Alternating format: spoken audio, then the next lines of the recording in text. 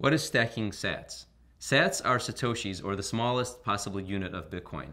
A lot of people look at Bitcoin and they say, oh, the price is too high, it's $7,000, it's too much for me. But a Bitcoin is actually divisible into 100 million units, and each of those units is called a satoshi. So when we talk about stacking sats, we talk about constantly accumulating Bitcoin, creating that little stash just in case you need it for a rainy day. It might be $1 a day, it might be a sat a day, whatever makes sense for you.